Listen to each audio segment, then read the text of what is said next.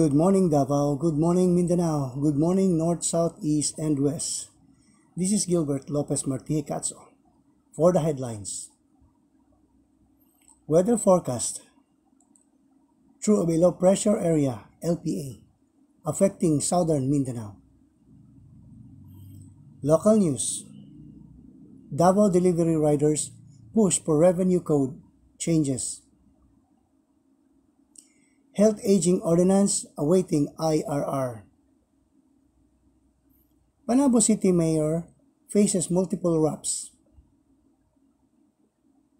Mayor Vice Gov Oy declared persona non grata for calling IPs tapulan. National news. Anyo reiterates police. Military full support for Marcos. 2 OFWs injured in UAE flooding. International news. Thousands rally in Spain, Canary Islands against mass tourism. Ukraine aid package could help Kyiv slow Russia's advance.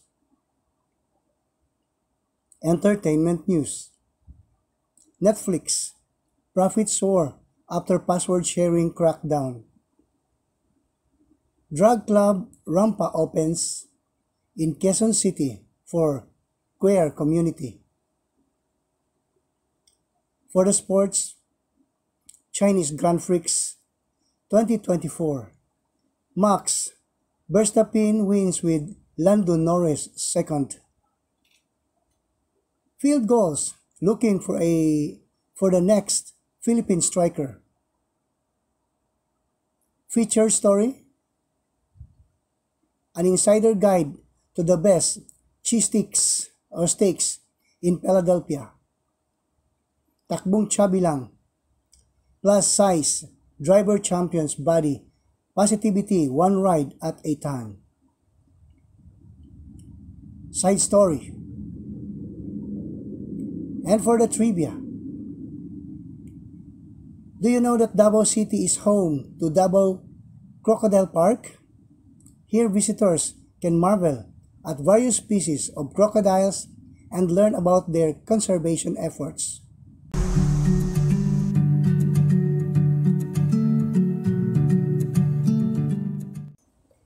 Weather forecast. Mindanao will have cloudy skies with scattered rain showers and thunderstorms due to through of LPA, low pressure area. Possible flash floods and landslides due to moderate to at times heavy rains. Light to moderate winds from east to northeast with slight to moderate seas.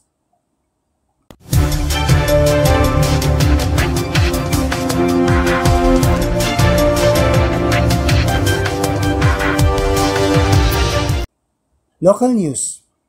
Eduardo Quijano, spokesperson for the United Davao Delivery Riders Association, UDDRA, stated in a media interview on Friday morning, April 19, 2024, at Sangguniang Panglungsod, that they will be preparing a position letter addressing the necessary amendments to the Revenue Code.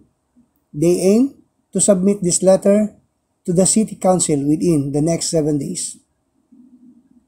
Mag-prepare mi og, we will prepare a position letter for the amendments of the 2021 Revenue Code. Kailangan siya magbag-o as it needs to be updated. We have 5 to 7 days to prepare, he said. Upon submission, Quijano also said that the letter would be forwarded to Councilor Jesus Joseph Susobrado, who chair the Committee on Rules, Privilege, Laws, and Ordinances. Susobrado will then schedule another committee meeting to address the concerns raised by the delivery riders. The Health Aging Ordinance of Davao City is now awaiting the completion of its implementing rules and regulation (IRR) to begin its enforcement. Davao City 2nd District Councilor Richlyn N. Hustol Bagilod, chairperson of the Community or Committee on Health, revealed this during aprobado sa Konseho at Sangguniang Panlungsod on Tuesday, April 16, 2024. Bagilod said that although it was passed on the third and final reading on February 15, 2023, at Health Aging Ordinance has not yet been implemented. However, she said they have already decided their target location for its implementation, which is at Barangay Health Center at Santa Ana. She said that through the ordinance, comprehensive check-up, screening, and therapy would be provided to the senior citizens of Davao City, focusing on the senior citizens' health. However, people of Davao or people of ages could also benefit from this ordinance. Panabo City Mayor Jose E. Relampagos faces 3 cases filed against him by the Sangguniang Panlungsod to the Office of the President. According to the Facebook post by the Panabo City Information Office, CIO, on April 18, 2024, these cases were filed against Mayor Relampagos by Vice Mayor Gregorio U. Duhali III and City Councilor Attorney Devona H. Humamil, and elevated them to the OP or Office of the President. As per OP IAD-23-J-012, the Sangguniang Panlungsod of Panabo City, represented by Duhali and Humamil, lodged complaints against Relampagos on various grounds, including abuse of authority, dereliction of duty, misconduct in office, conduct prejudicial to the best interest of public service, and conduct unbecoming of a public official. According to Panabo CIO post, Relampagos received the complaints on April 1, 2024, and expressed reading to face the challenge as a public servant. A tribal council declared Tagum City Mayor Ray Uy and his son, Davao del Norte Vice Governor Uyu Uy, as persona non grata on Wednesday, April 17, after the former discriminated against the indigenous people, IP, calling them tapulan, lazy.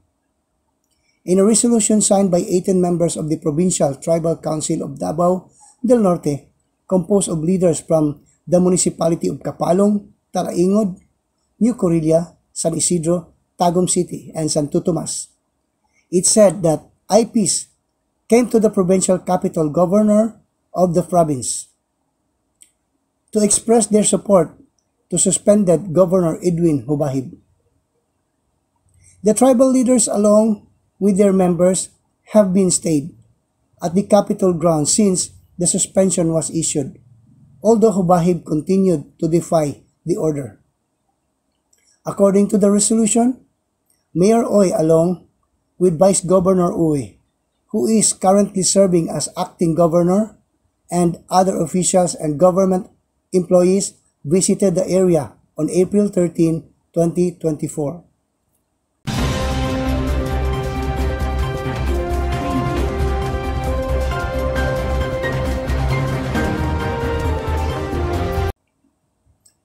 For the national news, National Security Advisor Secretary Edgardo Anyo reiterated on Saturday, April 20, 2024. The full support of the police and the military for President Ferdinand Bongbong Marcos Jr. and his administration. In a press conference, National Security Council Assistant Director General Jonathan Malaya said, ANU urged the administration detractors to spare the armed service from politics. Ang panawagan po ng National Security Advisor, Secretary Eduardo Anyo, is let us insulate our armed forces of the Philippines, National Police, from partisan political activities. Huwag po natin silang gagamitin because in the democracy, the armed forces is supposed to be neutral and apolitical. Kahit po sino magpalit-palit ng administrasyon, yan po yung Commander-in-Chief, said Malaya. Aside from the 3 killed, 2 others overseas Filipino workers, OFWs, got injured during the severe flooding that happened in the United Arab Emirates, UAE, earlier this week. According to the Department of Migrants Worker, DMW, there were 2 OFWs injured, both of whom are males, stemming from the vehicular accident that happened in the sinkhole. They are recuperating from their injuries, as reported by Migrant Workers Officers, MWO, Dubai officers, who were able to visit them in their hospital's room, said DMW in a statement. Earlier, the DMW reported that the 3 OFWs died during the severe flooding in UAE. 2 female OFWs died from suffocation inside their vehicle at the height of the flooding, while a male OFW died from injuries sustaining from an accident when his vehicle fell into the sinkhole.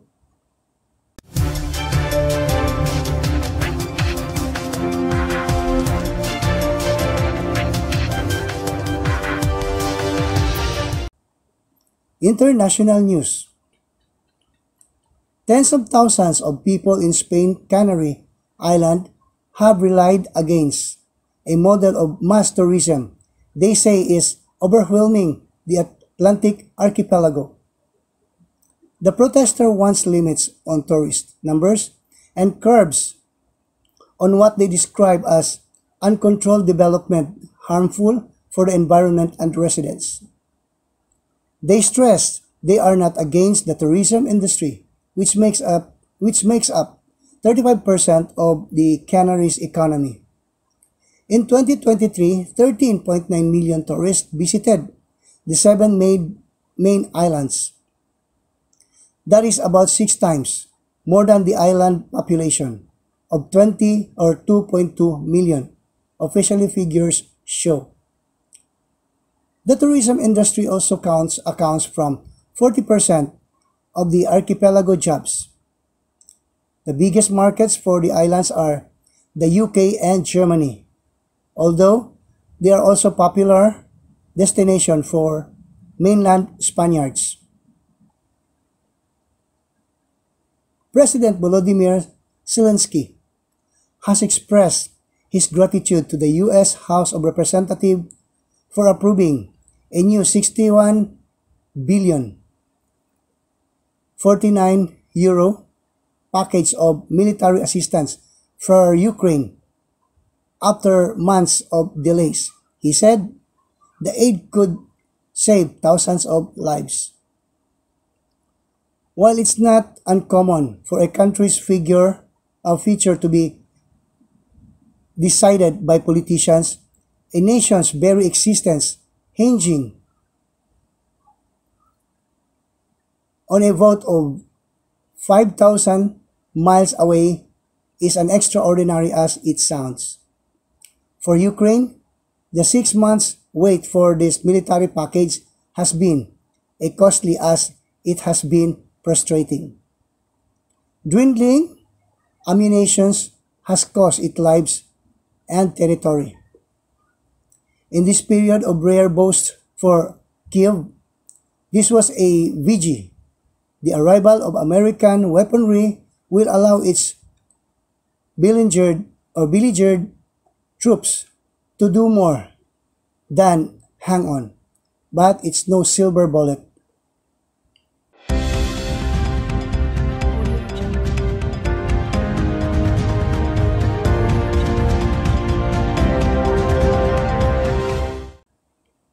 Entertainment news. Netflix says its profit have soared in the first 3 months of their year, partly thanks to the crackdown on passing or password sharing. The streaming giant said it added 9.3 million customers in the first quarter, bringing its total number of subscribers to almost 270 million. The company also said its profits in the first quarter jumped to more than $2.3 billion, 1.8 or 1.85 euros billion euros. But the firm will stop reporting key subscribers numbers from next year. Announcing the decision, the firm said in a letter to stakeholders, in our early days, when we had little revenue or profit, membership growth was a strong indicator of our future potentials. Actor-producer turned entrepreneur Raymond R.S. Francisco recently opened his drug club Rampa in Quezon City. He partnered with celebrities Isa Sigera, Boy Abunda, Lisa Dino, and Louis Gini Cabell. According to Francisco, the newly opened bar provides a safe space for queer community, featuring drug performers and offering a friendly environment. It is an exclusive bar where you can let yourself loose, start a conversation, drink, and dance with fear and being judged, or without fear and being judged. He told ABS-CBN News.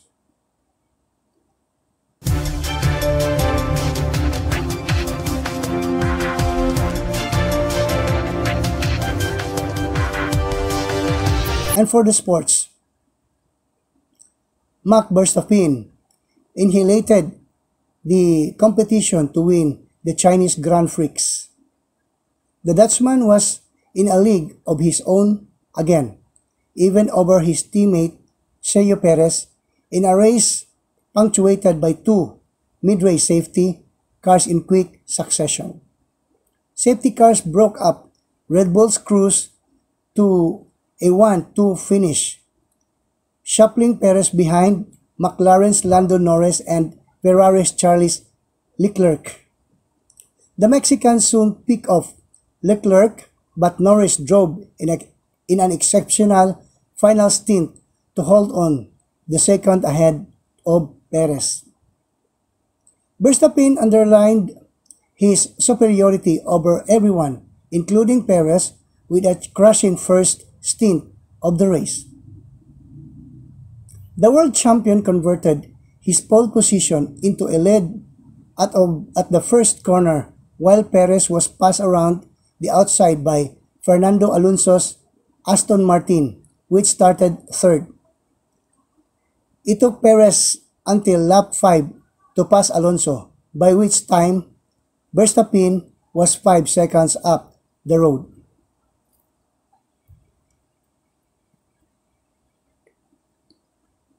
Since Phil's young husband retired after the 2019 AFC Asian Cup, there hasn't been an actual target, man or striker, whose job is to basically create goals for the Philippine national team. The Philippine men's national football team has a striker problem. Simply put, there is a lack of actual striker available for the national squad, and it was evident in the last few international windows. But this is in an old problem.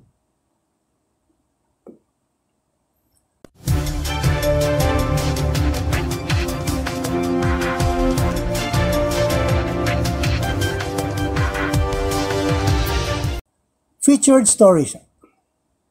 Jim Papas of Philadelphia, Cheese Stick Challenge, cheers his top spots in town for the world's famous sandwich, from the original Pat's Kings of Sticks to locals only Cafe Carmela.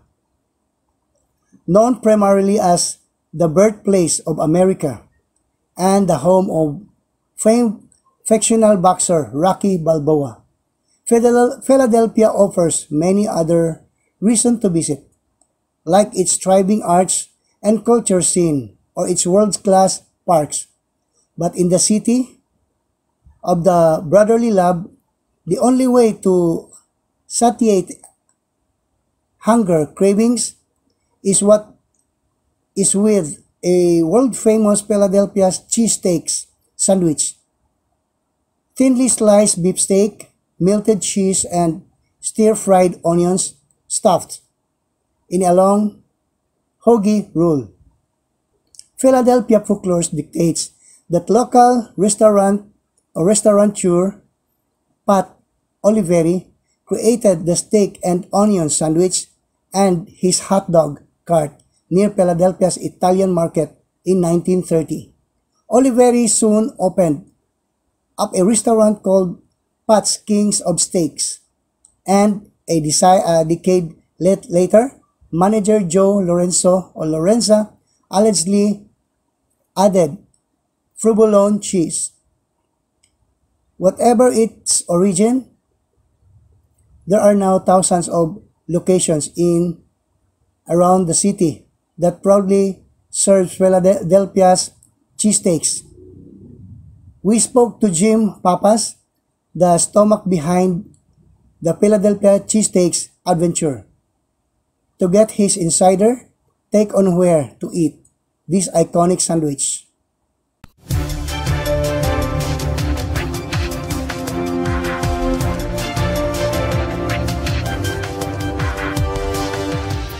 Plus-size rider Kenneth Semera says he tried to promote body positivity while playing his trade as motorcycle taxi driver.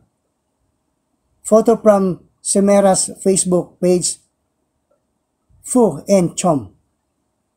Undeterred, the 31-year-old is on a mission not just to transport his passengers' safety, but to also push for body possibility or positivity.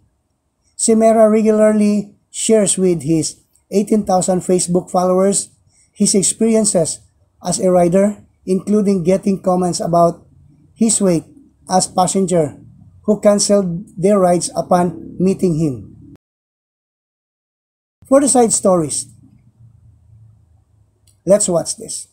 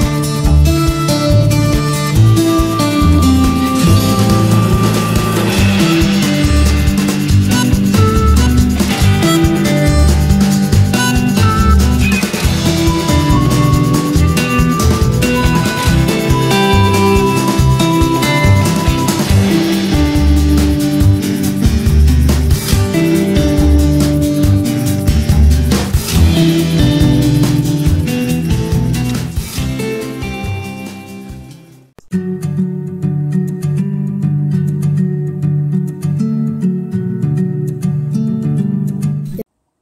for the trivia, do you not know that Davao City is home to the Davao Crocodile Park? Here, visitors can marvel the various species of crocodiles and learn about their conservation efforts. That's all our news for today. Please like, share, subscribe, and click the bell button for you to be updated for the news of the Pinoy Rab News Channel. This is Gilbert Lopez Martihicatso. Good morning.